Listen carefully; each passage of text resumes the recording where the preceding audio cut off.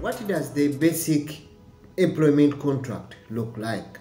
Remember, when we are talking about the contract, we are looking at the agreement between the employer and the employee. When we look at the basic employment contract in the Gulf countries, it can be Qatar, it can be Saudi Arabia, it can be Kuwait, Bahrain, any of the Gulf states, or any of that work that you are going to do that is outside even the Gulf state.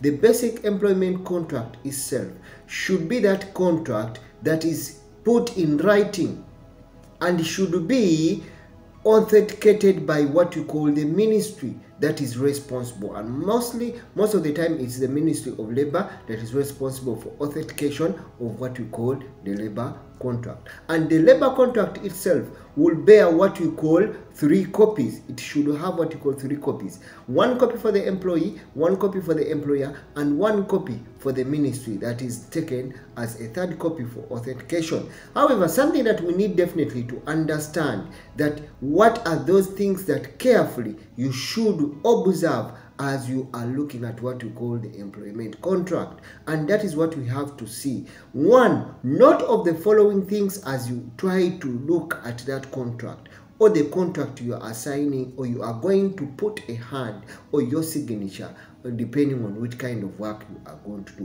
1, look at the employer's name or what you call the place of work. What is that company that is going to recruit you? What is its place? Where is it located? Is it located in Saudi? Is it in Qatar? Or it is any of the country? So it should be mentioned in the country. Then look at what you call the worker's name. What is your name? What is your qualification? What is your nationality? And what is your professional or place of residence? All those should be included, should be clearly stipulated or written down in what we call the contract. Then also look at what you call the date of conclusion of the contract. Is also very important. It should be one of the careful things that you should look at as you look at that contract before you put a hand or a signature.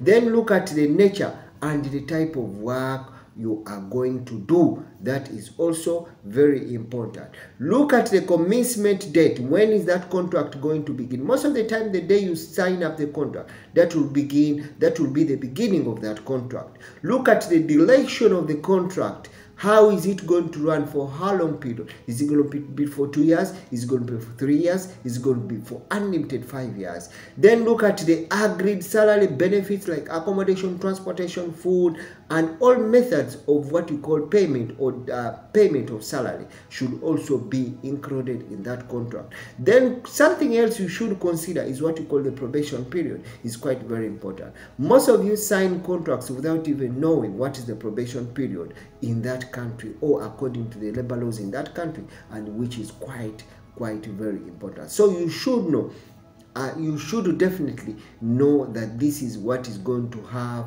in this contract. Then it's also important and very important, as I always keep on saying, to keep a copy of your contract, to keep a copy of that contract with you, because in any way or the other it will be the only proof or the only evidence when you are trying to claim for some of your benefits like gratuity and other benefits like unpaid sick leave or even your vacation pay in terms of trouble or in terms when you need it. So you should make sure that you pressure your employer such that he can give you what you call a copy of the contract. To countries like in the Gulf is quite made very easy. You can even get a copy of your contract online using different websites. For here in Qatar, you can get a copy of your contract online. You can request, but however, something that you need to understand is your QID, what you call the residence permit, must be linked directly to what you call your mobile phone, because it's your mobile phone that is going to receive what you call the OTP,